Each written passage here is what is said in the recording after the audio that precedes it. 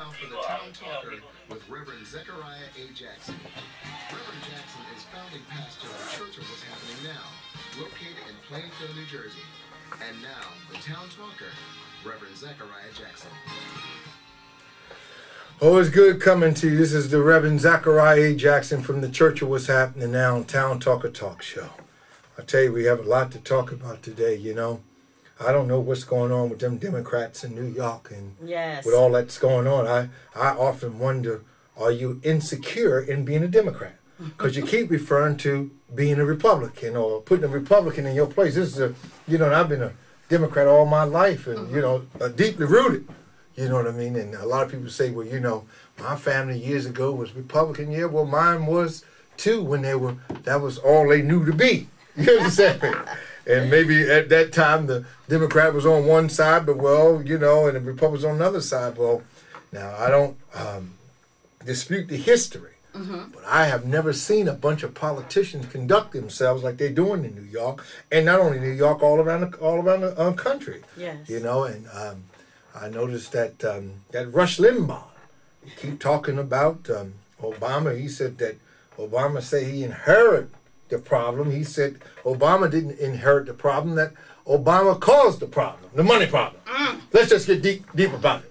No. The money problem. He caused the money problem. Now, come on now. I'm not a rocket scientist. Not that we need any rockets today for anything. You understand? What we need is peace and mighty God to heal the whole world. Yes. But I tell you one thing, I wasn't too good at math. Most of my tests, I passed on my knee because I looked down there for the answer. But I'm going to tell you this right here now, 1 and 1 is 2. Now, we know that Mr. Bush, that left office, he didn't leave with a clean economic slate. Sure did. I got a call the other day from Michael, I believe it was Michael Reagan, campaigning something about helping and doing something special for George Bush and things of that nature. And wonder how did I feel? And I said, well, it's not my a way of doing things to actually condemn a president. I don't go deep down and, the president of the United States, I have respect, whether it's my party or not. I went to Ronald Reagan funeral and I'd never voted for a Republican, never came close to voting for a Republican for president. Right. Okay.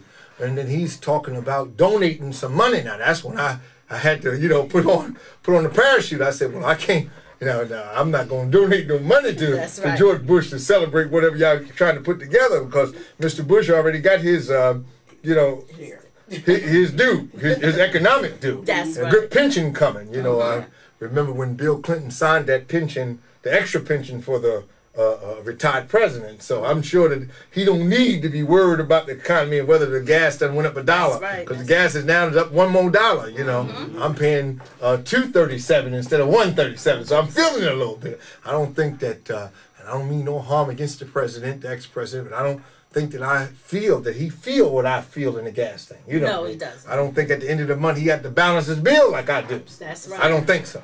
So we got a whole lot to talk about, and of course we have again Obama gay cover-up. They call the president gay again. They say Michelle is in silence, and she's telling Obama's lover to hands off. You understand me? Hands off. This guy, come on. This is the global, it's a global. The thing is that I'm trying to get some headwind with this guy, Larry Sinclair, because he said he's put out some kind of book about Obama and this supposed to be lover, whatever the case may be. And so we're going to try to get him on the show and just talk to him anyway, because one thing about Town Talk Show, that what we try to do, we try to bring you in. Yes. And it's very important to actually bring people in to get their views so the country and the community and the country can know exactly what's going on. We don't need to have no secrets today. A friend of mine come to me a few years ago and asked me that I want to be a part of this certain club. And I said, well, it's full of secrets. I'm not going to call it a club. And I said, my grandfather was part of that club. Yes, I know what club I understand you're talking about whatever club you may think it is. I said, my granddaddy and grandmom was part of that club. I said, but you know what? He said, what's that? I said, I don't want no more secrets. That's right. Put it on the table. That's right. Put the chicken right there on the table, you understand me? And let's cut it up and put some hot sauce on it and some watermelon, call it a day. That's right. Let's cut the jig is up. The jig is up. All these old secrets and everything. So, this man, Larry Sinclair, claimed that he's writing a book, so I'm going to try to reach out to him And if he hears, That'd be great. call the Town Talk Show so we can bring you in, you know what I mean, and see what you got and everything. And maybe we get the president call in and finally bring this thing to a rest. At the Holocaust Museum, and it's a shame too that this old cat by the name of James Von Bern, I believe it is, Brunn, I can't pronounce the last name correctly, 88 years old, white supremacist, coolly strolled into the Holocaust Museum in Washington armed with a rifle yesterday and beginning a wild shootout that left a security guard dead. Now, I was just at the Smithsonian, and I believe that the Holocaust Museum is part of the Smithsonian Museums. Yes. People think that Smithsonian is just one museum. It's a collection of museums. Yes. I spent the whole day down there at the Aerospace Museum. And then I looked for the African American Museum, couldn't find that, so I wound up going to the Native American Museum. Had lunch there, had a big buffalo burger. I've got 2 buffalo burgers, so you understand me? If I go out there, if you're trying to wrestle a horse, just understand that's what it is. But the idea is that, and not against the Native American, but just against the buffalo. You understand? We've got to make things clear. That's Make right. things clear. We don't hurt nobody's feelings. That's right. And, this guy, he strolled into the museum, the Holocaust Museum, and just started firing. Now, when I went to the museum, they searched us as we walked in. You know what I mean? You go in, you had to surrender your belongings. I had a big bag and cameras and stuff like this. I surrendered everything. But it's just a shame that this thing here happened and that he's 88 years old. I guess he didn't mind going to Glory or wherever he was going. You know what I mean? At that age, I guess he was calling in and he's going to do a final.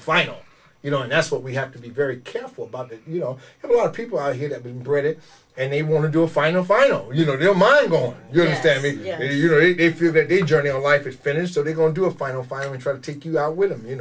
So it's just a shame that it is. These things go down and everything, and God be with those that was slain in the madness that happened. Amen.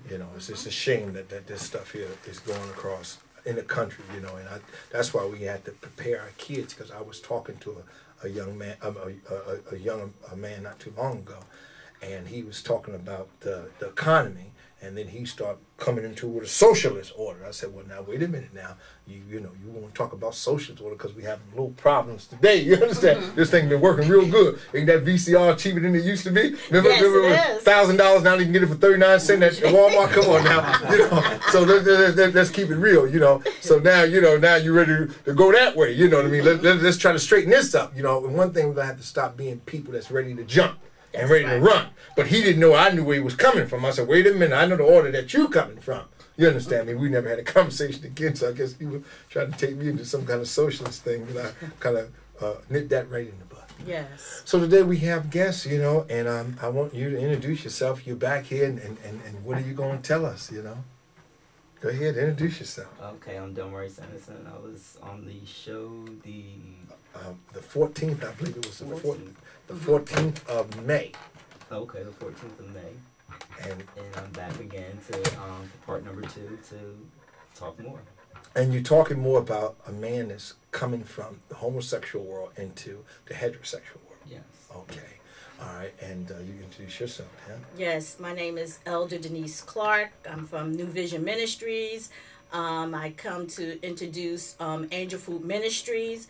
It's an excellent food ministry, and we have different food packages, and feel free to give me a call at 973-634-8267. Okay, and you have a friend with you? Hi, my name is Rosalind. I'm from Ohio, and I'm here visiting, and my ministry is Truth Encounters. Okay, all right, now. And what are you going to talk about today?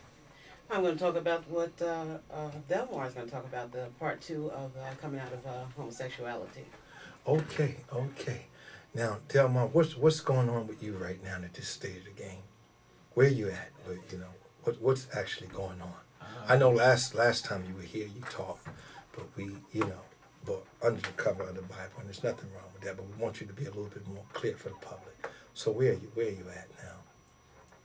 With this, are you in terms of your relationship? Are you guys still going ahead, or where you at?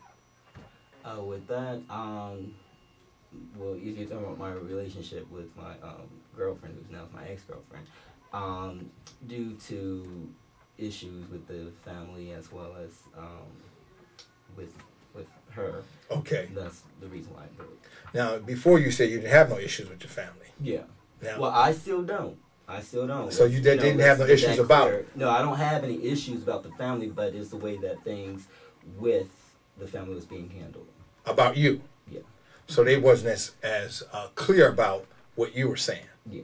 And that's okay because you just, first making your approach at this time. You know what I mean? I even said, remember, I brought it up. I said, well, is this your first, person that you're going out with? You know what I mean? And things of that nature. And so you're saying that they have not made that transition and they didn't give you the blessings that you need. Yeah. Well, I believe that you need blessings in whatever you do.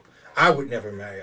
Years ago when I was scheduled to get married a few times, and a lot of the women that I was dating was Ivy League girls, and they thought, the parents thought that they could do better because I would, what I would do, I would talk to the girl about marriage, but then I wanted her family approval, so I would go around like Moses, I asked him, I said, what are you thinking? And, and that little mumble, I said, well, they probably want a rocket science. Well, is that what you want? Yeah, well, you good, better go ahead and go get them. You know what I mean? And I wouldn't go forth. I wouldn't go forth. Even though they wanted to go, they wanted to do it because one thing I know about marriage is a life journey. My mother and father married 45 years. You know what I mean? Father died 20 years. It was 30 years into the wedding and into the marriage when father died. And my mother kept counting. I went to see her and when she was sick. She said, the day of my anniversary. I said, is that right? She said, me and your father been married 45 years. I said, wow. Daddy died 20 years ago. She still kept counting. People don't do that no more, and it's all right. Right. Because the world has changed. The world has changed. So, so you guys are good with where you at. Yeah, we're good where we're at. We're still brothers and sisters in Christ. That doesn't stop me from loving her as a sister in Christ. Right. So, we still talk to one another. I still respect her family because sure. In the essence of it all, we're still all one family in Christ. Okay.